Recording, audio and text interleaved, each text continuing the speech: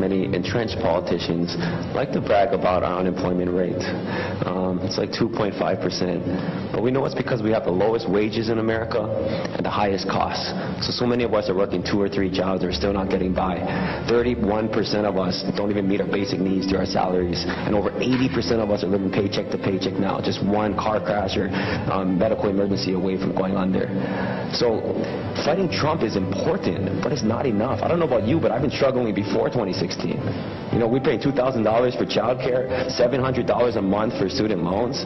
It's tough out here in Hawaii. And in a Democratic primary, standing up to Trump, you get 80, 90% support. That's easy. What's harder is just standing up to people holding back change right here in Hawaii, or corporations like Monsanto, or luxury developers, or the military-industrial complex. That, you know, the same people that are funding Donald Trump are also funding Democratic opponents. It's time to break that cycle of corruption here in Hawaii and across America.